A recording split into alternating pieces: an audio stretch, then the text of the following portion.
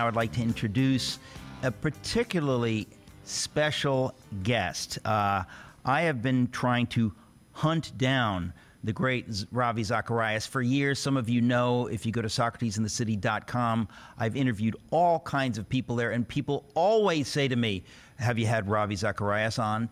And the answer, inevitably, sadly, is no, because Ravi Zacharias never touches down long enough in the United States where you can capture him on film. Until today, somehow, I'm not sure, we got him into the studio in New York City. Ravi Zacharias, welcome. Thank you, sir. What an honor to be with you, Eric. I feel this is like spotting the white buffalo or something, some rare beast that is never seen, fabled beast. And to have you with me in the studio, we've tried such a long time. Now, I know, Ravi, there's so many people that they know you, but there are many people listening right now who are saying, who's this guy? And I thought that's precisely why I do the program, because I have the great joy and honor of introducing folks like you to new people. So I think of you as an apologist for the Christian faith, principally, as an author of innumerable books. You really do travel around the world incessantly. I mean, you really have an international life. I mean, I'm not exaggerating. But there are many people who don't know your story, and I don't know that I've ever heard you tell your story. So I thought before we talk about what you've got happening now, I wanted to introduce my audience to you, to Ravi the man, and to tell your story. So tell us where you grew up, how it was you came to faith, and how it was you came to be what we call an apologist for the Christian faith. First of all, thanks for having me, Eric. You know, love your work, love your books, those massive tomes that you put out there, which linger for a long while on many a journey. So thanks so much for what you're doing. Even though the last several decades have been in the West, I was 20 years old when I moved to Canada, but prior to that, my home was India. I'm an Indian by birth, born in the southern city of Chennai, where the language is Tamil, and raised in the northern city of Delhi, where the language is Hindi. India has many major languages. My dad was from even a different state, Kerala, where the language is Malayalam, which I never got to learn, but Tamil is okay for me. Hindi, I'm quite fluent in. You speak Hindustani? Yes, sir. Yeah, Hindi is the short for the Hindustani. Yeah. Yeah, actually very comfortable with it, because all of my friends spoke Hindi growing up. And the movies, if you see the movies in India, which is the major avenue of communication, I was a moviegoer every Saturday. But that's where I grew up, in Delhi. And the interesting thing is, even though we were nominally Christian, and I mean that very literally in name, meaning more what we are not. We were not Hindus, we are not Muslims, we are not Buddhists, we are not Sikhs. So we are branded as Christians. 5 generations on one side, 7 generations on the other side, our ancestors came to Jesus Christ. A fascinating story, but I did not know Christ at all. I went to church. It was a cultural thing. Every Sunday, early morning, a very beautiful Anglican church. But I can't tell you one single sermon I heard there, because my heart was not in it, my mind was not in it. I was a lover of cricket, and all of our cricket matches were played on Sundays. So I was going to ask you, was cricket a Hindu god? No, it's a sport. Your experience, of course, is quite typical. There are many people around the world for whom Christian faith is a cultural experience. That was mainly my story up until I was in my 20s. So what did you think you wanted to do with your life when you were a teenager in India? When I was a teenager in India, sports was everything to me. And that's what built a great wall between my father and myself, because there was no money in it. You know, it was just a profession. I wanted to play cricket for India. I didn't realize when you said you loved cricket, you really loved cricket. I did. And, India is one of the major cricketing countries. England, New Zealand, Australia, Pakistan, India, Sri Lanka. They were the 5 or 6 major countries that played it. But they were not professional cricketers. They had to be working elsewhere. And then when the so-called test matches were played between 2 countries, which would happen once a year or once every 2 years, they'd come out of their professions. You could be working for the railways. You could be working as a teacher somewhere. So I don't know what I was really thinking. It was not going to be a means of support. You were thinking exactly what I was thinking when I told my parents I wanted to be a writer. You know, it's like, okay, and what are you going to do to pay the rent? Well, I don't know. That's it. Okay. But my dad, that built a tension between him and me. And then what actually happened, Eric, in the most serious stage of my life, I've always been a pursuer of meaning. I don't just do things. I don't just write for the sake of writing. What is the purpose of this book? Am I contributing anything new in what's happening here? Why am I speaking on this subject? What is marriage going to mean? What is this afternoon with my son and me going to accomplish? So the fact is, I was looking for tiny little meanings, but I had no ultimate meaning. When you talk about Hinduism and the pantheistic worldviews, they don't talk about meaning. It's all a cyclical thing. Yeah, every birth is a rebirth, and the repetitive nature of life. So at the age of 17, I ended up on a bed of suicide in Delhi. And that, to me, till this day, is a very emotional thing. I hardly ever talk about it to my family, although when I wrote my book about it, Walking from East to West, I asked their permission. I said, this may embarrass the family. What do you think? And they supported me. I have 4 siblings. And on that bed of suicide, which is, you write your book on miracles, why did it happen this way to me?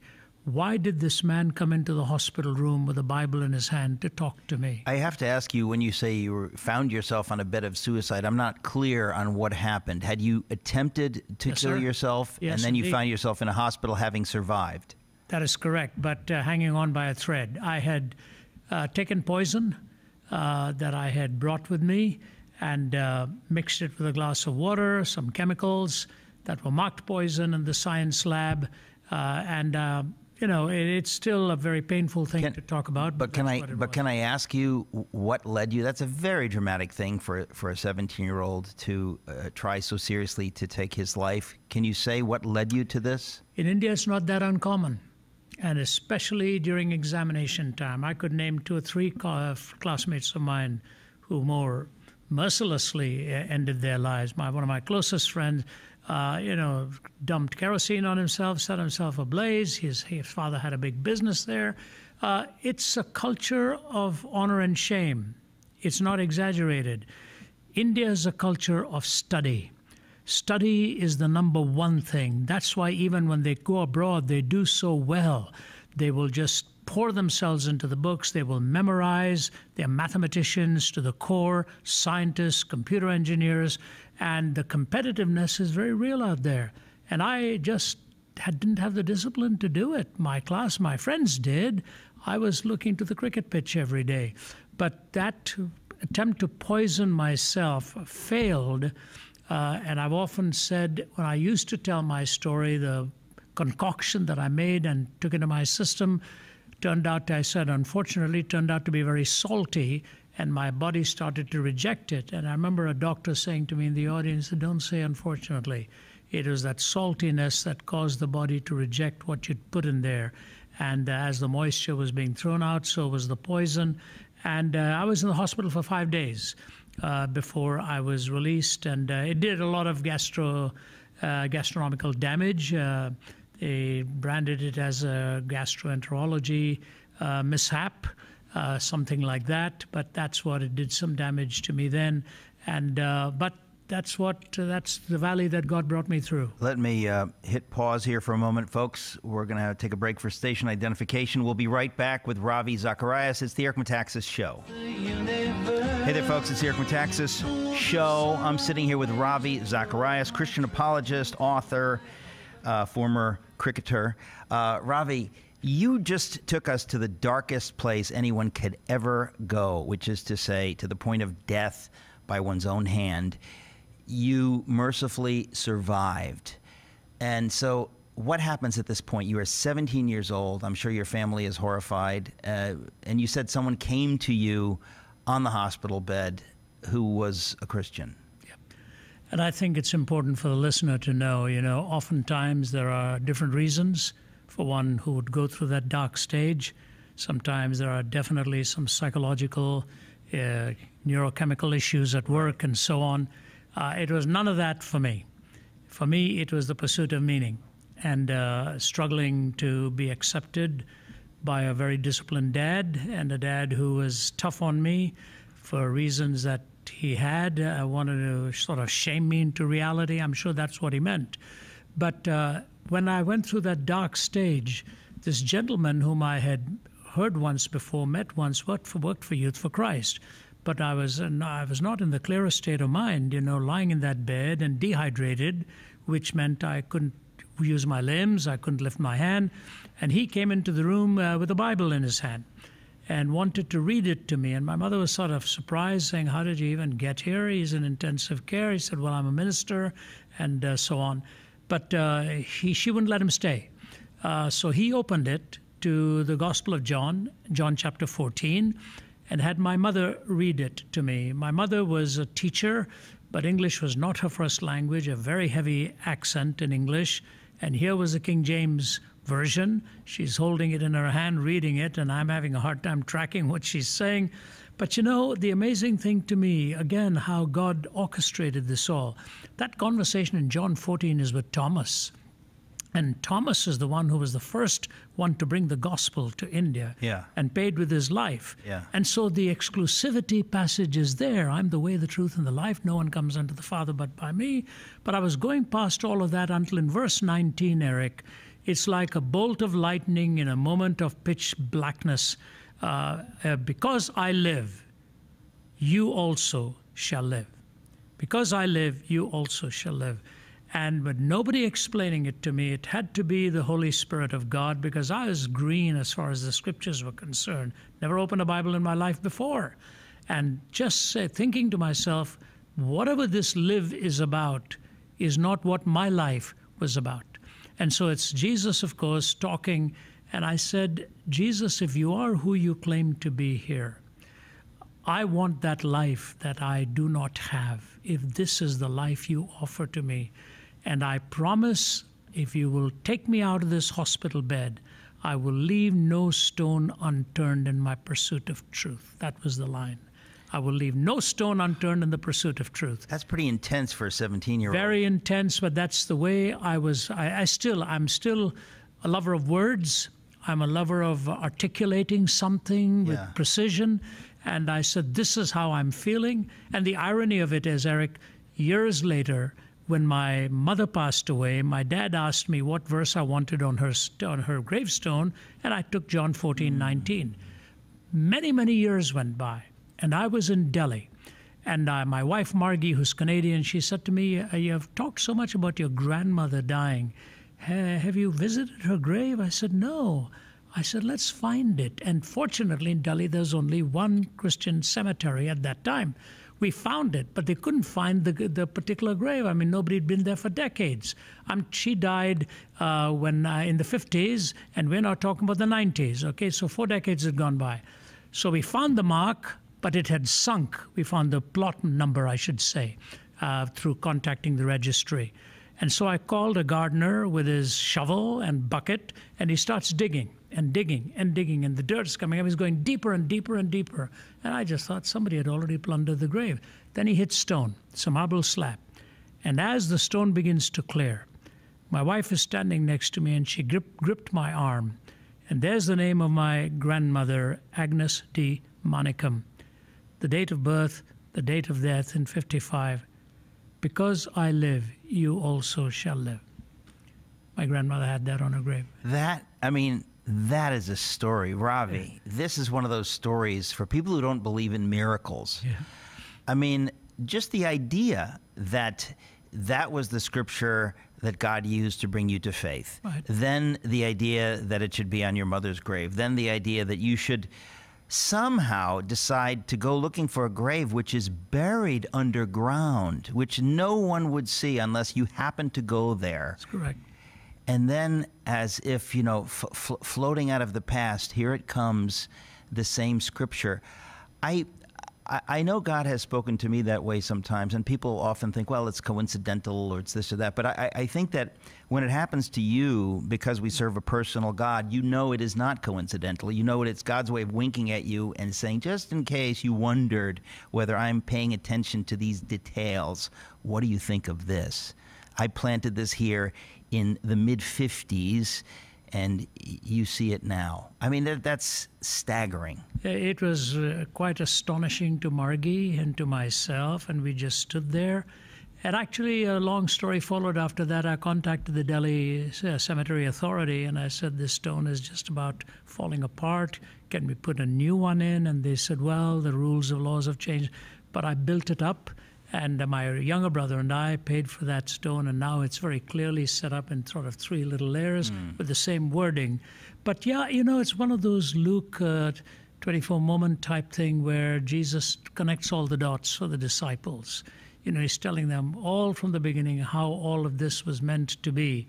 And they invite him in for dinner, and when he breaks the bread, they say, wow, we did not know who was with us at this time. I think in life, God does that on many punctuated moments. Yeah. Just enough to remind you, I'm with you all the way. It's so beautiful. Well, I want to go back then to this moment. So you're on this hospital bed, you're age 17, and you make this vow. So what happens following that? So you don't become a Christian on the hospital bed as a result of your mother reading this to you, or would you say your faith began there? I would say my faith began there. Okay. But it matured a lot over the next 2 to 3 years through the Ministry of Youth for Christ. I knew what I had done. I didn't know the depth of what it all meant. I tried to go to a church the next Sunday, or no, maybe a couple Sundays after that. I walked into a mainline church there. I didn't know there were such things as liberal preachers and conservative preachers. And when I went and told the vicar there what I had done, the minister there what I had done, he just stared at me. He said, this is some kind of melodramatic thing. He said, like sitting at the foot of the mountain staring at yourself, or something like that is what he said. He said, you'll get over it. And I said, but I don't want to. I said, what I have just found is what I needed. So then a little later, an American preacher came there and his name was Ernest Fritchley. He passed away last year. I still stay in touch with his daughter now, who lives in Minnesota. When I started hearing him preach the gospel, I said, this is exactly what I have done, what I needed. So I attended a Bible study with Youth for Christ every Monday night. And believe it or not, within about 6 months, I was teaching that Bible study from the book of Romans, because my closest friend, who later on became my brother-in-law, a Hindu Brahmin, was able to bring him to the Lord. We were walking outside in the neighborhood. Okay, it's 204 flats there surrounding a field where we used to play cricket. So we're walking past a garbage dump. And at the top of the garbage heap, we see a book. And we lean over, and it says, a commentary to the Epistle of Romans by St. Paul, by W.H. Griffith Thomas. Oh, my gosh. That incredible writer. Now, till this day, I don't know who threw it there, because I don't know if there was a single Christian in the community. I actually guess some missionary had given it to my dad, and he's the one that may have pitched it without knowing what he was throwing away. I still have that, by the way. I still have that volume. I have it right on my desk. You haven't pitched it? No, I haven't pitched it. A lot of gold nuggets in there. So we started teaching the book of Romans. And the whole idea of justification by faith and the grace. Brand new believers. We just come to know the Lord. And verse by verse, my brother-in-law and I, he's now in the ministry. He was a nuclear physicist by training, went to MIT. And then later in life, he gave his life to the Lord in ministry too. He's married to my sister. He now is just retired from being a pastor for 30-some years. And he wrote to me in May. He said, do you remember this day? This is when we walked forward together to totally commit our lives to Jesus Christ at a hill station of Missouri for a YFC summer camp. Just the handiwork of God, This is beautiful. I'm so glad that you're here, generally speaking, and then specifically to get this story from you. People need to hear these wonderful stories, that what God does in people's lives. Folks, I'm talking to Ravi Zacharias, the one, the only. This is the Eric Metaxas Show. Do not go away. Hey there, folks. It's the Eric Metaxas Show. I'm sitting here with Ravi Zacharias. Ravi, you have a new book out called The Logic of God, 52 Christian Essentials for the Heart and Mind. This is a devotional book.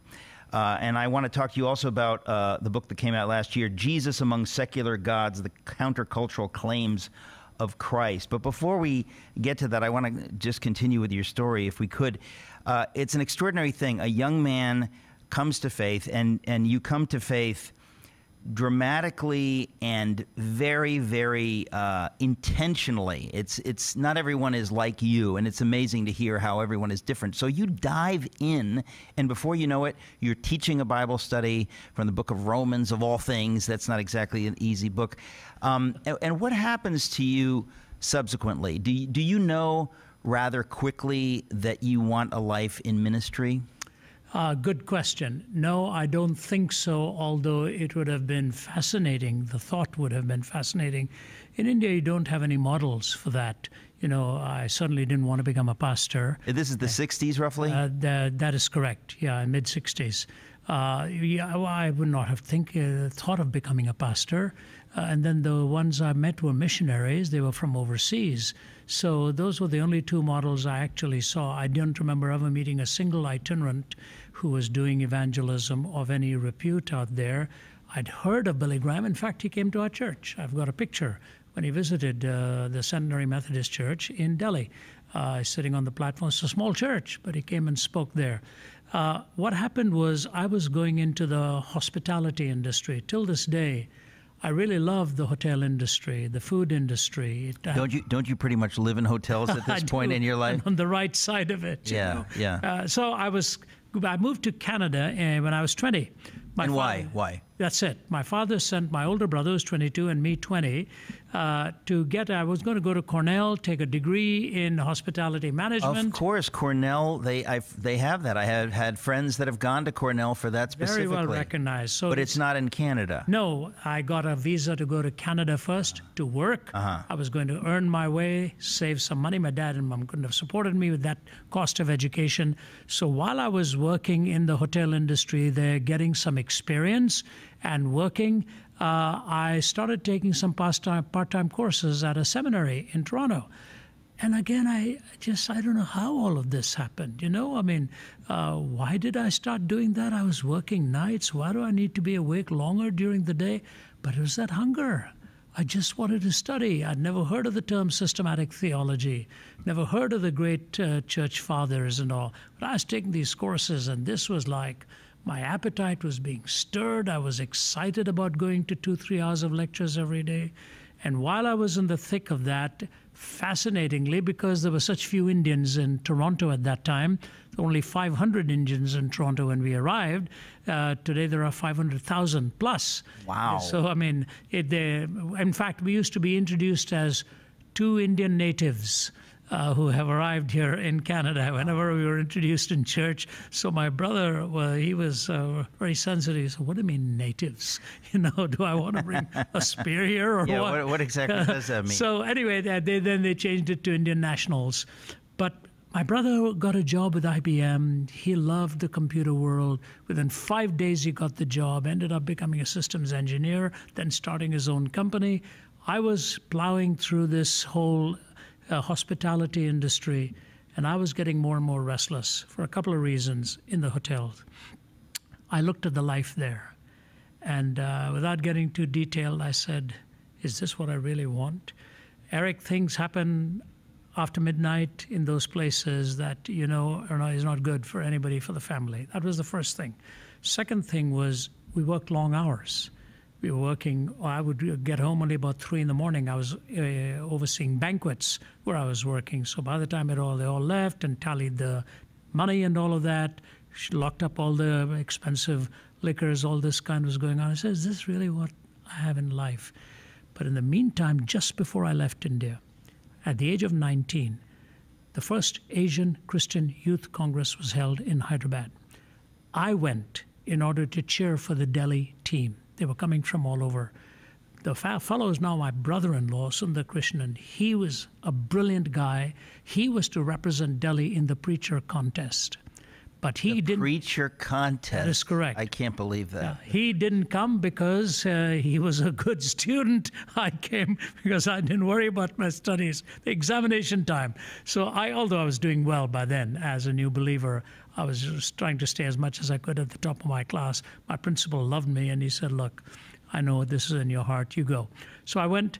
I represented Delhi, and unbelievably, I won the Asian Youth Preacher Contest prize. It makes no human sense because anybody who knows you knows that you just don't have any homiletic talents. It had to be God, Ravi. It's so obvious that it had to be God. Well, so this miracle happens, and you win. You win the preaching contest, and what does this lead to? That's the seed that the Lord may have sown in my heart. Yeah. That there is a possibility that I started considering, could I take the platform someday and speak for my Lord? But I didn't know what it would look like. So at one point I had to tell my dad I was losing interest in the catering industry. What I really wanted to do with my life was prepare to become a preacher, but I had no idea in what. I mean, we knew of Billy Graham, we knew of the Canadian Barry Moore, but these were the big guys, and I wasn't setting my sights so high. And so I went to formal theological training in what is now called Tyndale College in Toronto. At that time, it was called the Ontario Bible College. I went there, finished my 4 years bachelor's, followed that at Trinity in Deerfield, Illinois. Hang on one second. We're going to go to a break, and we're going to get the rest of this wonderful story with Ravi Zacharias. Stick around. Hey there, folks. That's Orleans. I'm Eric Metaxas, and I'm sitting here with Ravi Zacharias. Ravi, you're telling us this extraordinary story. You seem a man on a mission, even that early age, before you meant to be on a mission. You're studying, and you said you went to Trinity in Deerfield, which is in Chicago.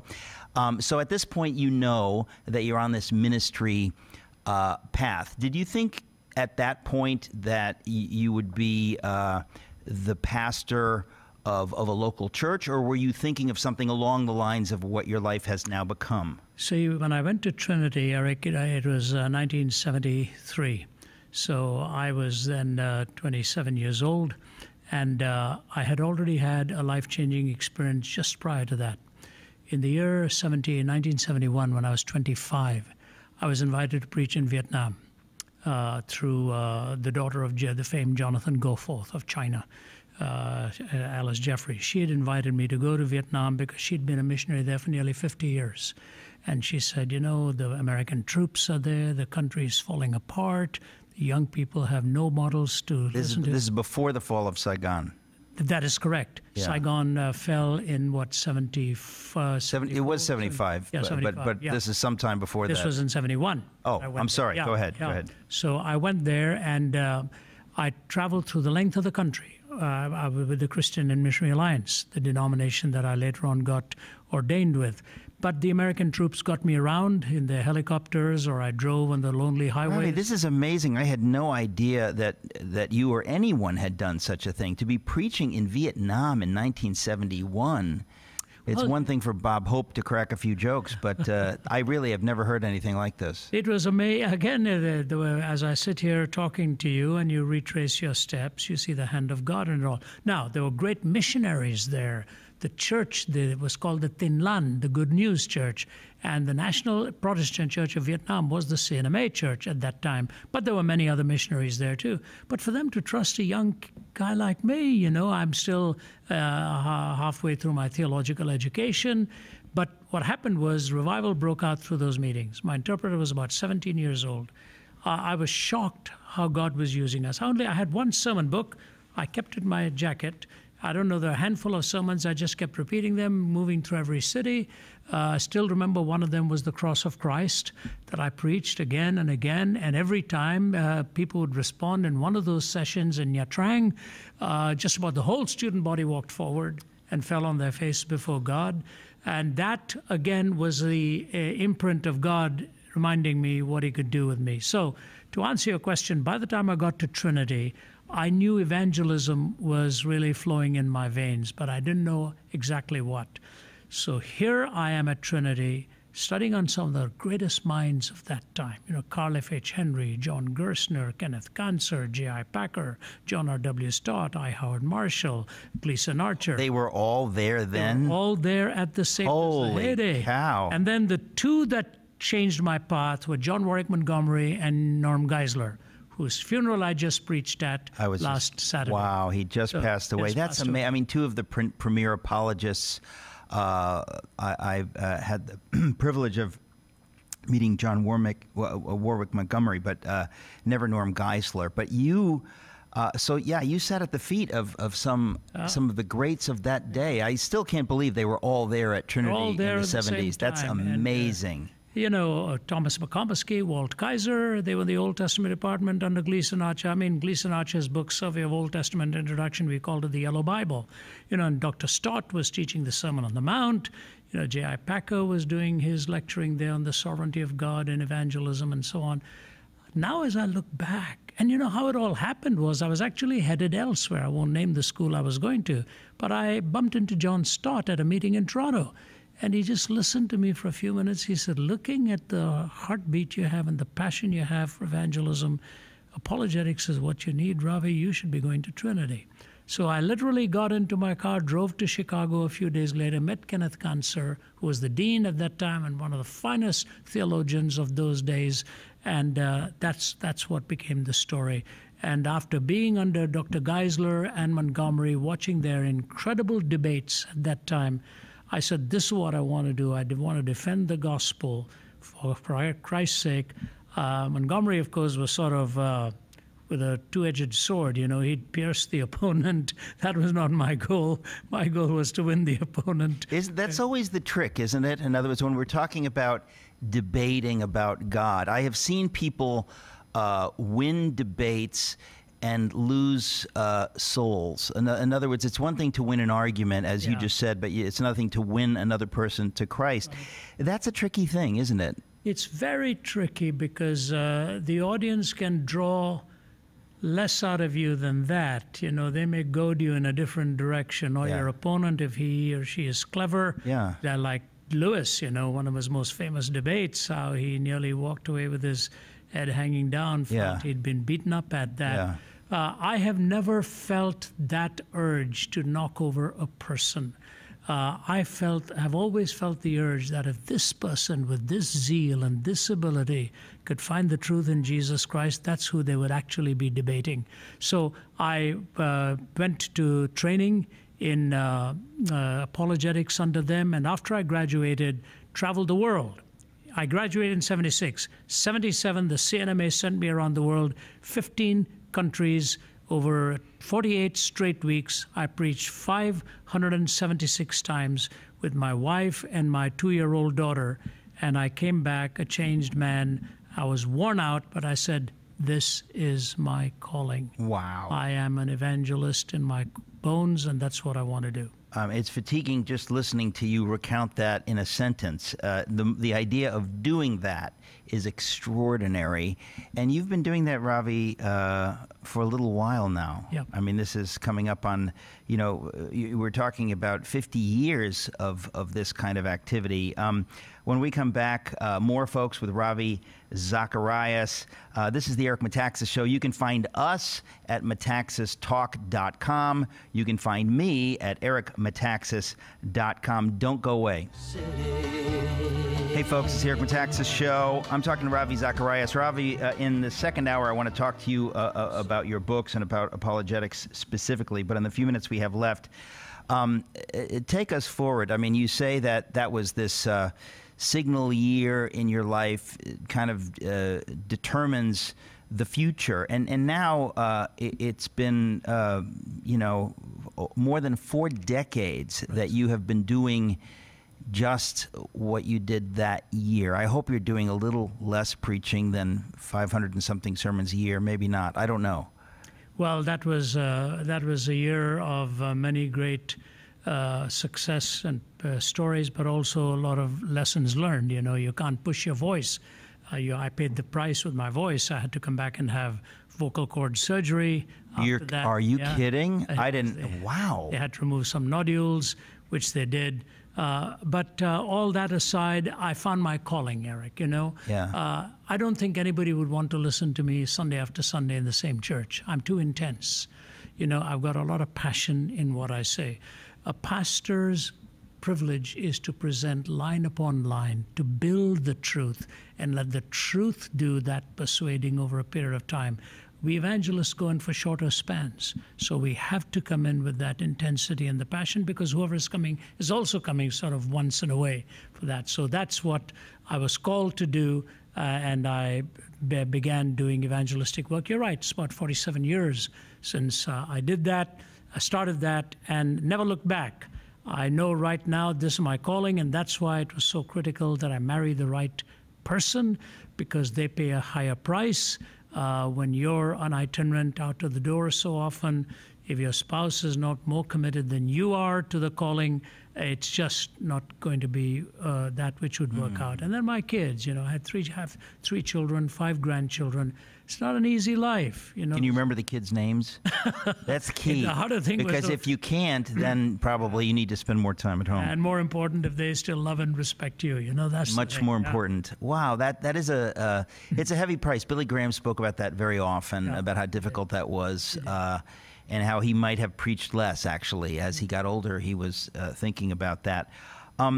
So, what is your schedule like these days? How often, how many countries are you in per year? How many times do you speak, roughly speaking? Because you're now 70, 71? 73. 73? Yes, sir. Okay. Yeah, born in 46. I wish I could say I have slowed down, but I think I'll average about a couple hundred days on the road this year. I'm trying to bring it down to about 100 in 2 years. I'm already quite committed for the next year, so I'll have to pull back. I feel the anointing of the Lord as rich as I ever have. I'd be a liar if I didn't acknowledge that. But at the same time, you have to have wisdom and know when to hold back. That's a harder thing. And now the grandkids are growing up, and they ask me questions. Are you going to be here for my birthday, Papa? And that's a heart-melting question, So it's important that I spend more time writing and more time now on our base in Atlanta. But it was in 1984 that we founded the ministry as it stands now, RZIM, which is a ministry of evangelism undergirded by Apologetics. We have a staff of between 200 to 300 based in 15 countries, and with 90 full-time apologist speakers, some of the finest voices that you'll hear. I want to talk to you more about that in our next hour, but before we go, I want to give people the website, rzim.org. That's Ravi Zacharias International Ministries.org. rzim.org. Ravi, thank you so much. Thanks, Eric.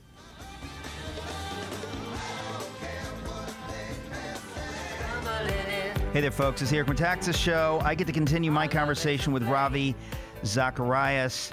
Ravi, welcome back. Thank you. I want to talk to you about everything, so that's a problem. We have limited time.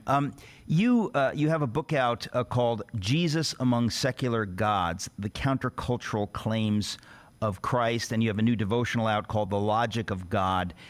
Let me ask you, Ravi, there are so many people in the culture in which we live that don't believe one can rationally make the case for the God of the Bible. You've spent 50 years doing just that. What do you say to somebody who says that these are things that we can't know, or there are too many questions for me to make a decision?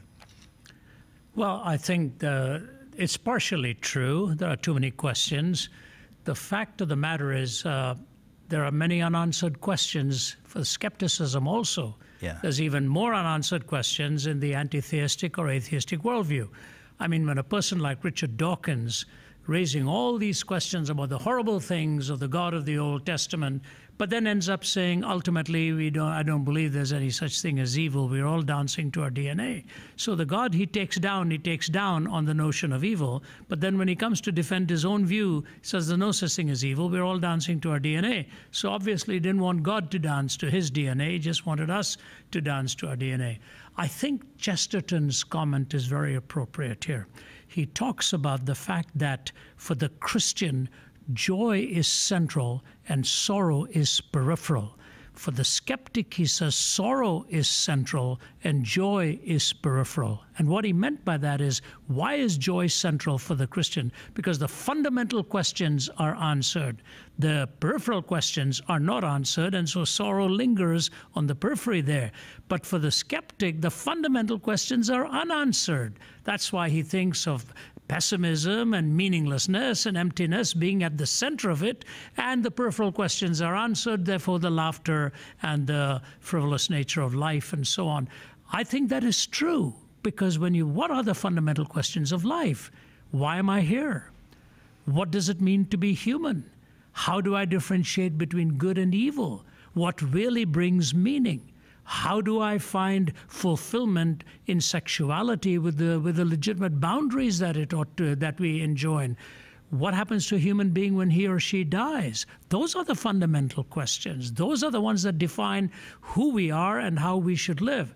And so I think the rational arguments and the existentially relevant arguments are on the side of the theist, not on the side of the anti-theist or the atheist. If I were not a believer in God, I would have no way to explain absolute moral reasoning, nor would I be able to explain the purpose and meaning of human life. Don't you think that the issue, for me at least, the issue is that in our culture, we give a pass to atheist points of view? In other words, we ought to mock them, ridicule them. We ought to call them out. We ought to hold them to account, hold their feet to the intellectual fire. That's never done in the culture unless someone bumps into you or a handful of figures. I mean, when I think of the Charlie Rose program, all of those years, I don't think I ever saw anyone like you on that program. In other words, everyone has these questions. These are not peripheral questions. Every human being has these questions. But you would get the idea from the culture that we don't have any good answers. Yeah, and I think they've actually concluded that there are no answers, because they think there are no good answers. They think there are no answers whatsoever. And yet, Eric, my experience all over the globe, I mean, why in the name of reason did China become the fastest growing church in the world? They lived with the atheistic underpinnings all that while. Why can you go to Moscow today and see an auditorium full of young people coming to listen to an open forum? Why is per capita Iran one of the fastest growing churches right now in the world on a per capita basis? My colleague and I were in Cairo, and we saw so many come to Christ night after night in Egypt. They themselves are moving away to an atheistic framework because their own worldview has not given them the answers. I think the answers of Jesus are so profound, Eric. Why I am here, what my marriage means, how to raise my family, but it is all based on the fact that we have essential worth given to us by God himself, not some kind of extrinsic worth given to us by some temporary state or order of some leader. To have that essential value given to you of every human life, and to have the wisdom and the legitimacy of options and whatever it is that God is calling us to in our existential reality. There are no answers in the naturalistic framework. And that's why the best-known philosophers will even Bertrand Russell would say, I don't know why I think there is good and evil. I have no satisfactory explanation.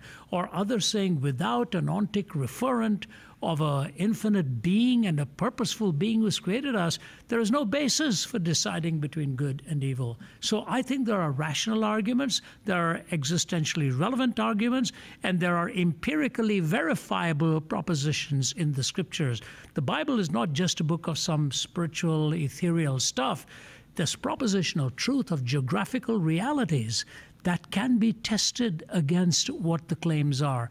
The Bible is the most unique book. When you've got a volume for 1,500 years, 66 books, 40 different authors, all pointing to the birth, life, death, and resurrection, ultimately, of Jesus Christ, I think it's a beautiful, cohesive narrative. I think, if people are honest with themselves, I think they have to conclude that if I must choose, and I must, this has to be the best choice by far. There's no doubt. In other words, you'll always have questions. But what amazes me, Ravi, is that we live in a culture that doesn't encourage us to choose or to think things through. It encourages us to distract ourselves away from making those kinds of decisions. You're so correct. And the way you phrased it in your opening lines, that's exactly actually what Anthony Flew ended up saying before he died.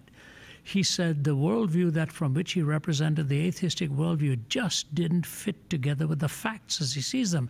And fascinatingly, he pointed to two authors, to C.S. Lewis and N.T. Wright. And he says C.S. Lewis's argument for this moral framework with which we think, and N.T. Wright's argument for the bodily resurrection of Jesus, he says if those two realities are true, it makes absolute sense. And he said the same thing. No other worldview does. If there is one, it has to be this Judeo-Christian worldview. I mean, it seems to me very clear, but as I say, I think we live in a culture where nobody is forced to think it through. In fact, they're encouraged not to think it through. But when I think of what folks like Richard Dawkins and so on have gotten away with, it mystifies me that they're able to get away with such incredibly sloppy thinking. I mean, if you say that I don't have any real basis on which to determine what is good or evil, or whether there are such things as good or evil, then I would simply say, why should I take anything you ever say seriously? Especially since one of the major arguments they have against God is evil. Yeah, he's so terrible that I don't want to believe in him. That's and right. then you think, well, where do you get this idea of terrible from? So he's obviously got some intuitive certainty about what God ought to not be like, but some certainty about what life is like. It's a very, very strange thing. And we are, of course, living in strange times. We're living in, I would, say that when you began in the 70s, there was a different mindset where I still think there was respect for the idea of truth and logic. And we seem to have moved into a place now where truth and logic are dismissed almost as patriarchal constructs, that they're part of an older way, and that if you're trying to convince me with logic, there's some deception there. I'm not going to buy into your phony logic. Well, and that's why, along with all of that, we have lost civility, we have lost hope, we have lost any manner of proper reasoning across political lines and theories. And if I were a young person growing up today watching the behavior of some in leadership and how they ever got into office to say what they do, and the irrationality of statements that come out almost every day in the news, aided and abetted by mass propaganda as well. They seem to take the weirder stuff and put it up on the front page. Of course. And the reason is because logic and reasoning has gone.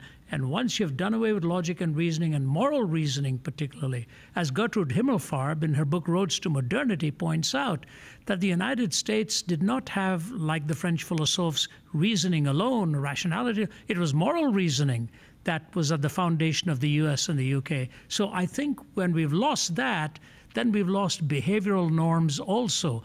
I don't know why they don't connect the dots and see why our culture has become so violent and so vicious and so disrespectful at the same time as we have tossed out the notion of a moral order and of God himself. This is the logical outworking of what we have actually done. I'm sorry to agree with you. It's a difficult and strange time in which we live. People often say, and I agree with them, that our only real hope is for revival, that we need spiritual revival. Otherwise, in a way, it becomes impossible for us to see what we need to see in order to do what we need to do. We'll be right back, folks, talking to Ravi Zacharias. You can go to rzim.org and find out more. Oh, hello. It's the Eric Metaxas Show. I'm sitting here with Ravi Zacharias. A lot of you are thinking, so Eric, shut up quick so Ravi can talk. Ravi, it's such a joy to have you here. Now, you always have a new book out. The newest of your books is called The Logic of God. It's a devotional, 52 Christian Essentials for the Heart and Mind. 52, I'm just guessing. Does that have something to do with a deck of cards? What's the significance of 52? Well, I think it reveals much more my way of thinking, and the number of the 52. It is the fact, Eric, when I take a thought for the day and I do my devotions for the day, and then all of a sudden next day you need to read another 2-3 chapters and you keep moving on, the treasure of yesterday suddenly gets replaced by what you've just done again this morning.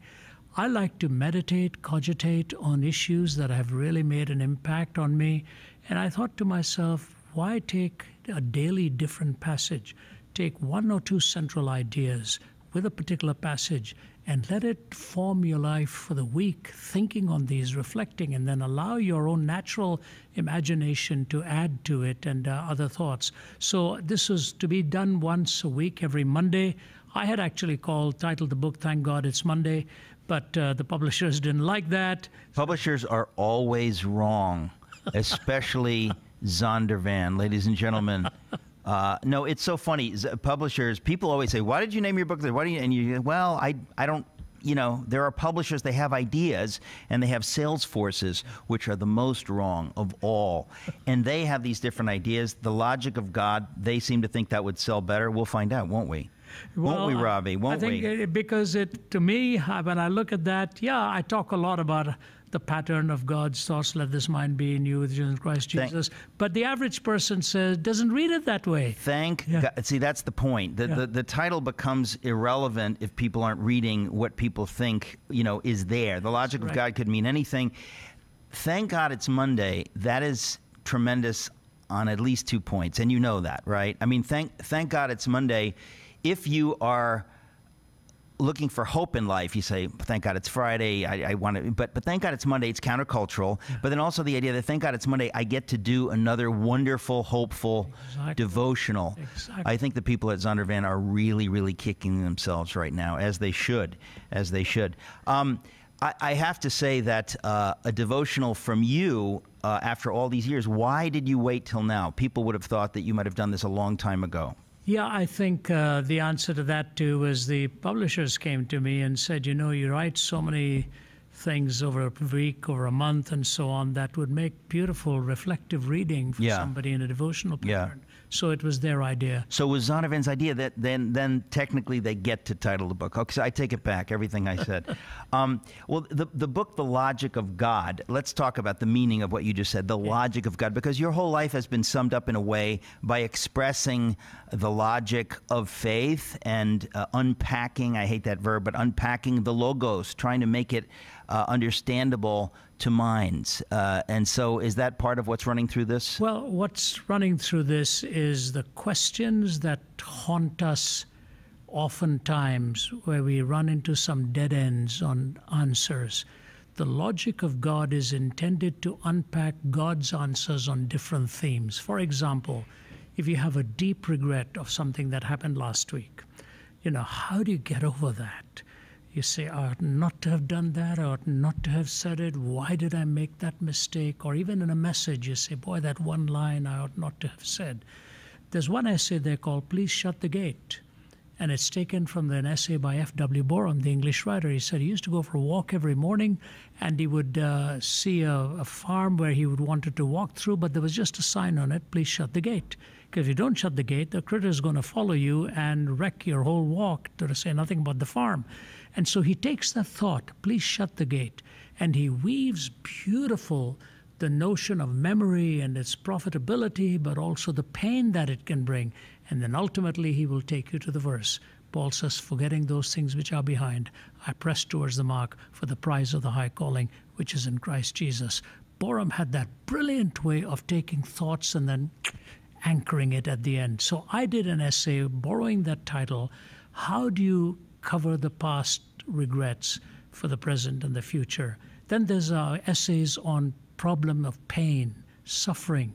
How do you answer that? The question of meaning, the question of finding transitional moments in life. So it takes various questions that we have, brings it into a devotional for the day, and then there are discussion questions, and it can be done as a group too. And those ideas were all Zondervan's, actually. I did the writing, and so I was very happy that we could write it. I guess I'm pretty lucky to have them as a publisher suddenly. That's very interesting. In these conversations, the name C.S. Lewis keeps popping into my mind. He has to have had at least some influence on your life, because I guess most people would think of him as somehow the premier apologist of the 20th century. To what extent did he influence you?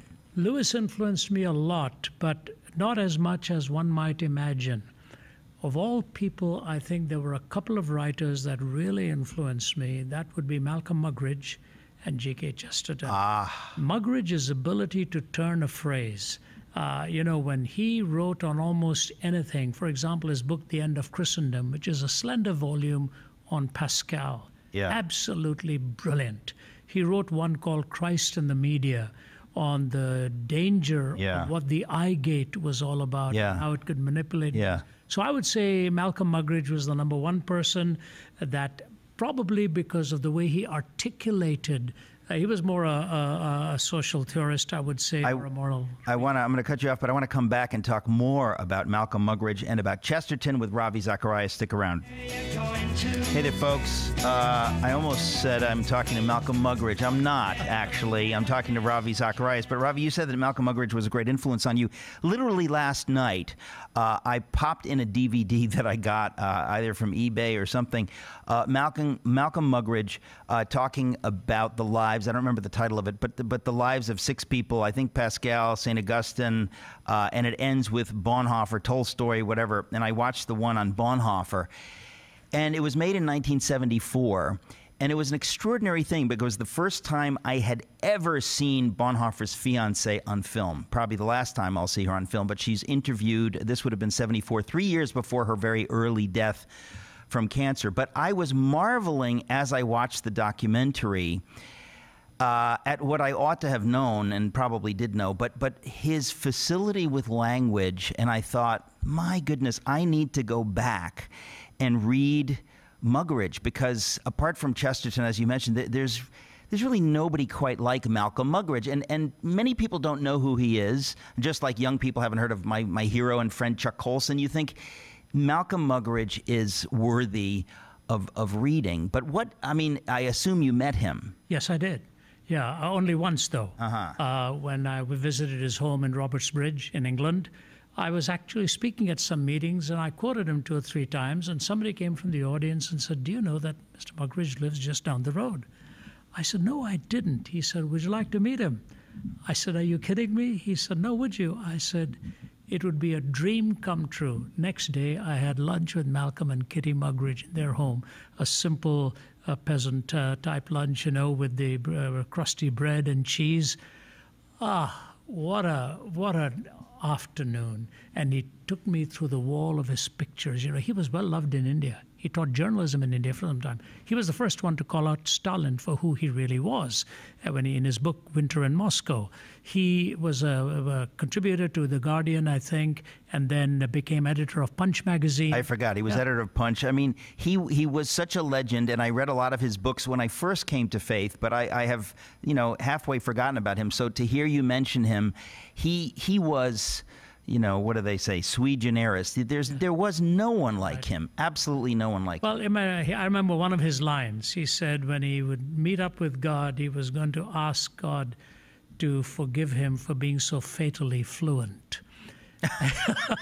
Because he had manipulated, in his own words, ideas as a journalist. He would make things seem what they were just by the use of language till he met Christ. And I think, you know the name of Fred Barnes, the journalist here. I asked Fred Barnes once, "How do you come to know Jesus?" He said, "Oh, that's interesting. 2 British journalists were visiting our home. They were staying with us. And after they left, my wife said to me, 'There's something about those guys. I want you to find out what makes them tick.' So he said, I wrote to them. I said, 'My wife wants to know what you make guys tick.' And the reply came in the book in the mail, Jesus Rediscovered, by Malcolm Muggeridge. And it was Muggeridge that... Now, there's a lot of things in that book. There's a lot of things in Muggeridge theology that I don't quite agree with. But he loved Jesus. And I think his farewell address at St. Giles in Edinburgh, when he quit the chaplaincy at the university there because of all that was happening, that talk of his, I think it's in Vintage Muggeridge, the book Vintage Muggeridge, that farewell address is so powerful, in which he talks about, he said, "I have no desire to stand in your way of pleasure, but whatever else life is about, it's not going to be found on the plastic wings of Playboy or in psychedelic fancies. And so I step down from this position because of the decisions the university is making here." Wow. He had found Christ, and he knew how devastating the culture had become in that day. And this was in the early 70s? Yes, sir. I think it was 74 or something Yeah. like that when he quit the chaplaincy. Yeah. He'd become chaplain. Imagine that, chaplaincy in Edinburgh, Scotland. And can we credit him essentially with the quote-unquote discovery of Mother Teresa? I would say so, because what did his book called? Something Beautiful for God. Beautiful for God, yeah. And I think he just said she turned his life around.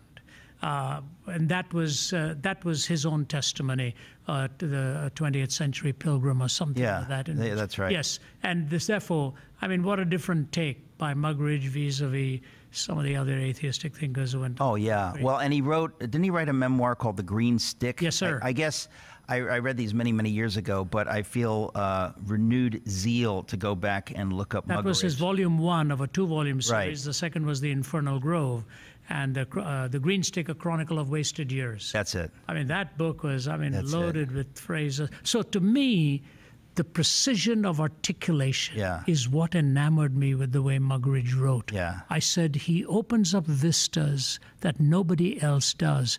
And for the gospel's sake, that's what I wanted to do. Wow. We have about a minute left to talk about Chesterton before we go. Again, there is nobody like G.K. Chesterton. Obviously, he influenced C.S. Lewis and so many others. And after you leave, I'm talking to a Chesterton expert, oddly enough, to talk about Chesterton. But for people who don't know Chesterton, what was it about him that spoke to you? Did you read Orthodoxy first? Yeah, I think that's one of the best books ever written. It is. Especially that chapter, The Ethics of Elfland. My favorite chapter, probably, of any chapters in the world. It's such a slender book, Yeah. Eric. But yeah, you've picked up the right. His everlasting man is tougher, but Lewis says that it was the everlasting man that put the last link in his own spiritual journey. Wow. So he credited that book with something very. I just think, once again, Muggeridge being an analyst of society in that day, with those pungent one-liners, even his poetry. I went to visit his home and sat in his chair for some time. I think between Muggeridge and Chesterton is a toss-up. Who's the greatest of the 20th century there, Well, Chesterton, you talk about a way with language. It's stunning. He thinks in aphorisms. Yes. But the first 50 pages of The Everlasting Man are really tough. I remember thinking, where am I? And then finally it gets a little clearer, but so much of his stuff is just genius. Ravi, I'm sorry we're out of time, or you're out of time, but we're just so happy finally to get you here in the studio. I want to tell folks again about your books. Jesus Among Secular Gods, The Countercultural Claims of Christ, came out last year, and then the brand new book, The Logic of God.